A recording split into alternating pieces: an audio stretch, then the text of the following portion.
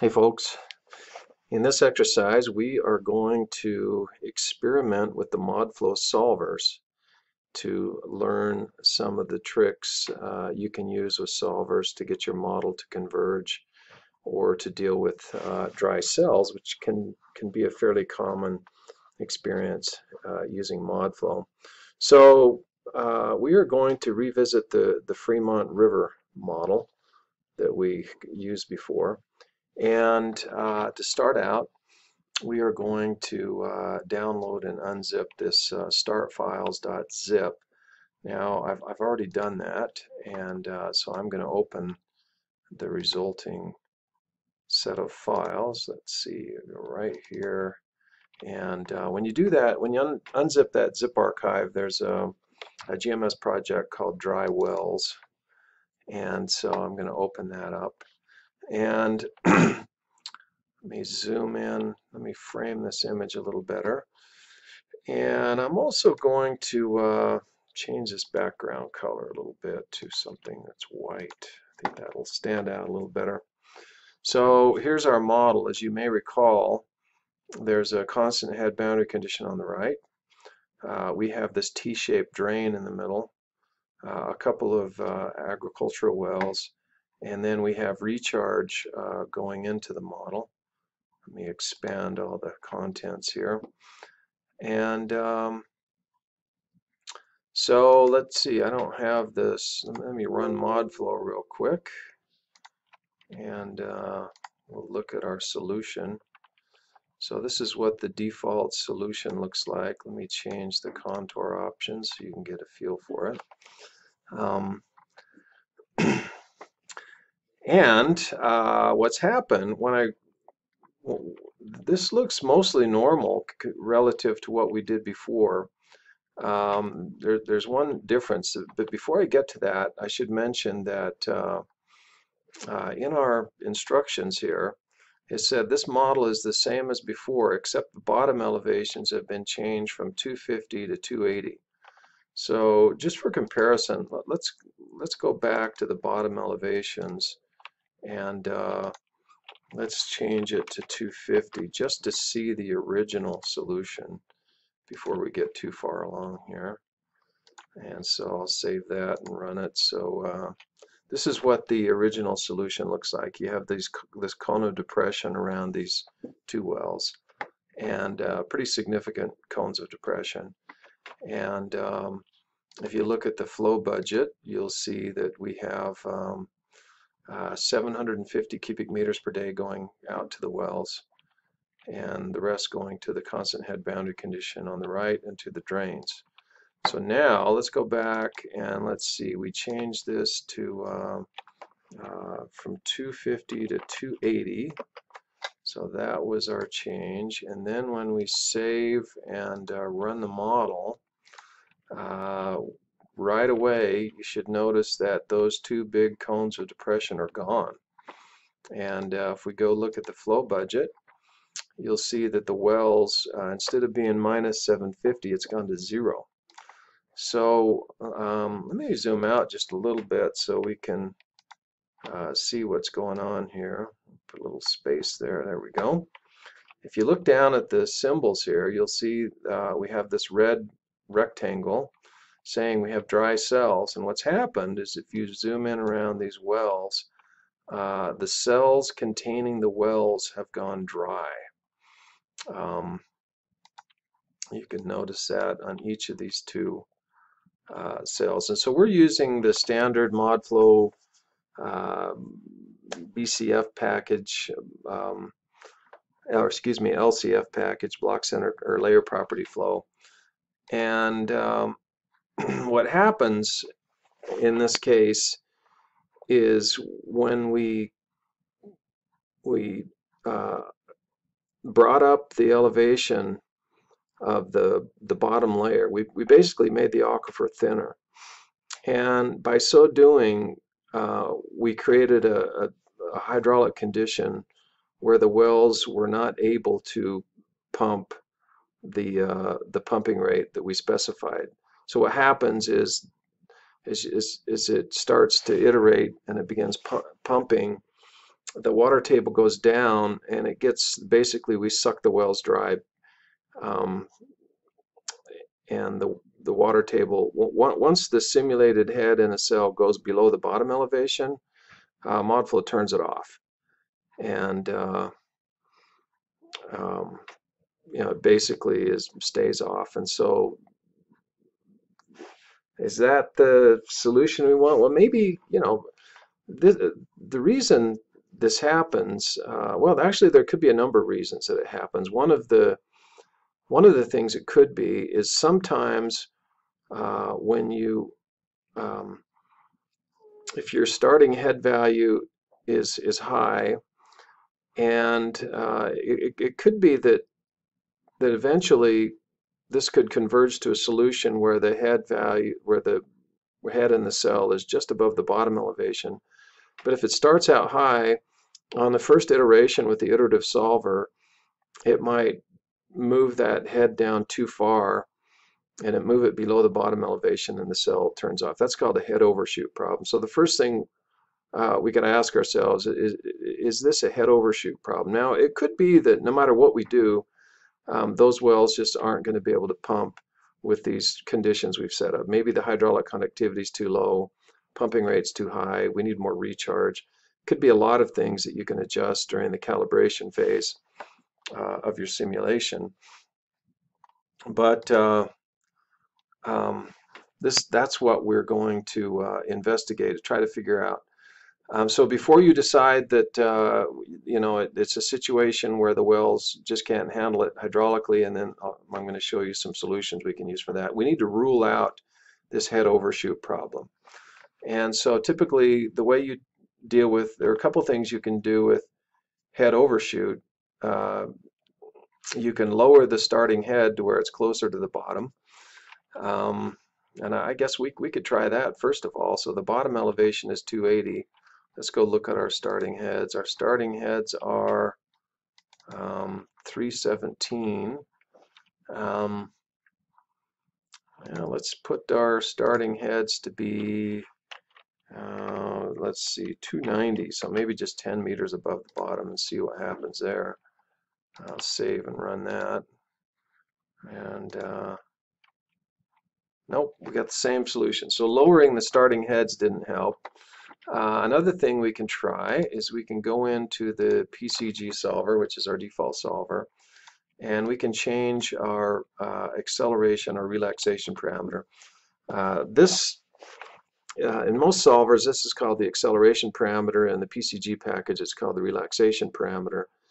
It's a number that is defaulted to 1, and it represents how big of a step it takes when adjusting the heads in each cell during an iteration of the solver. And so if we change that down to like 0.1, what that says is, okay, guess how far you need to move the cell, and then only move it 1/10 of that.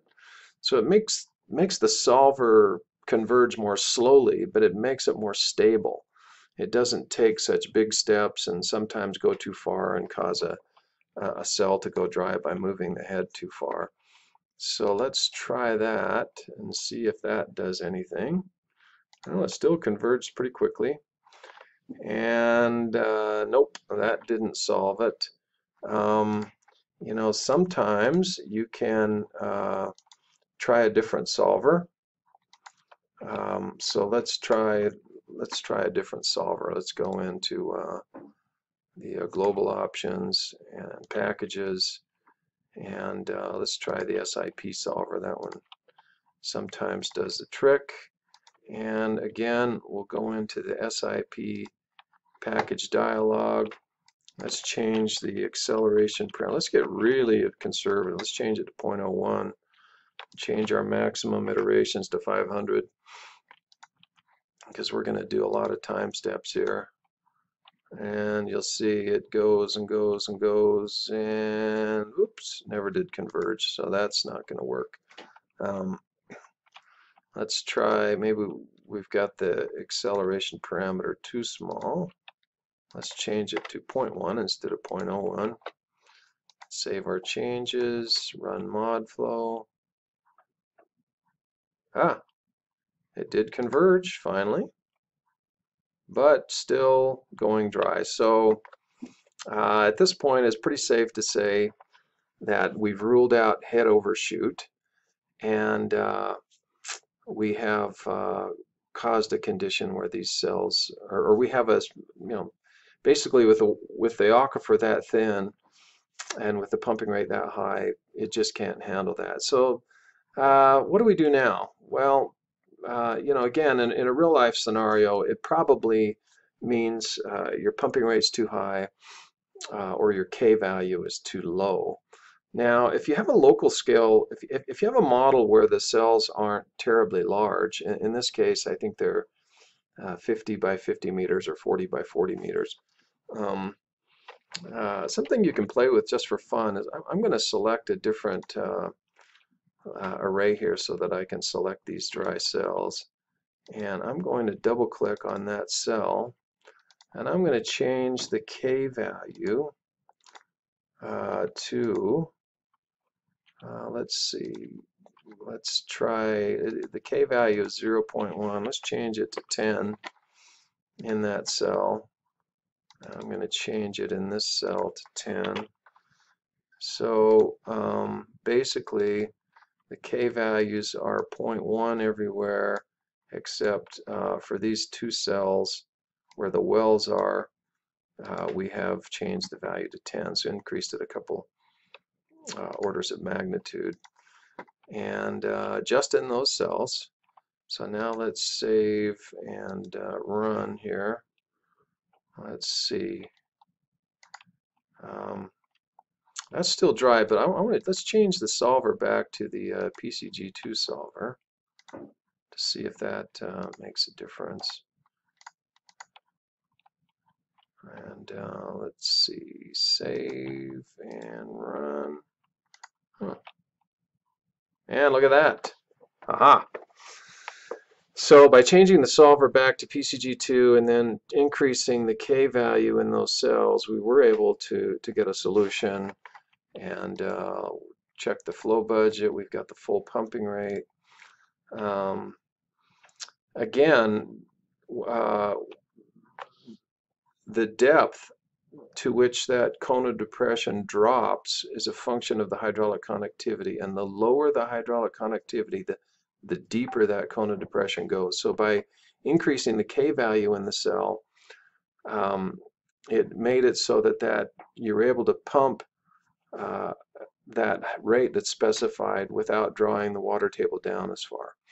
And so it makes sense. If the soil's more permeable, you can pull the water through more rapidly without such a huge change in head. Now, the big question is this legitimate? Have we just, fudged the numbers here? Well, it could lead you in a direction where you increase the K and maybe reduce the recharge as part of a calibration process. Should you ever just change the K value directly around a cell? Well, you could argue that, when you develop a well, it flushes the fines out in the region surrounding the well and makes it slightly more permeable around the well. I'd be a little careful with that, but I can see in certain circumstances where you can maybe justify that. But it turns out there's another way we can attack this problem. And I'm going to go back to the HK array, and I'm just going to put everything back to 0.1. Whoops. 0.1. So now we're back to our original K values. And then we're going to go into the global options, and instead of using ModFlow 2000, we're going to use ModFlow NWT. Okay. And we're going to turn on the Newton solver. So it's a two-step process. ModFlow NWT is a special version of ModFlow that uses a different solver, a Newton solver. And the primary advantage of it is it deals with dry cells, or cell wetting and drying, much more elegantly. And let's see if that solved it in this case. So let's save our changes and run. And so now we have the original K value of 0.1 But now the cells are not dry. We have normal looking cones of depression, and so it appears this has solved our problem with these particular wells. Um, so let's go look at something, however. If we go look at the flow budget, then you will see something interesting. The specified pumping rate combined of the two wells was minus 750, but if you look in the flow budget, it's 708.7. So something's happened. What happens is the Newton solver automatically reduces the pumping rate in your wells just enough so that it can keep a solution and not go dry. And so that's a really nice feature of the Newton solver. It deals quite powerfully with cell wetting and drying issues. And there are certain cases where a cell really needs to go dry that um, we can put in a pumping rate big enough that there's just no way it will handle it. But in this case, by reducing it from 750 to 708, it actually kept the wells on. But you got to be careful. You need to always look at your flow budget to understand what's happened. And there's also in the output file from the ModFlow NWT, it'll tell you what it's doing. But so anyway, so we've learned some things. We learned that if you have cells going dry at your wells, you should always check to see if it's just a simple head overshoot problem that you can fix by lowering the starting heads or reducing the acceleration parameter. You could arguably increase the hydraulic conductivity in those cells. I'd recommend being really careful about that for the reasons we've discussed. And then, another option is to turn on the NWT solver. That can fix a lot of problems associated with wetting and drying. So you do have a lot of tools in your arsenal. But by golly, those cells did not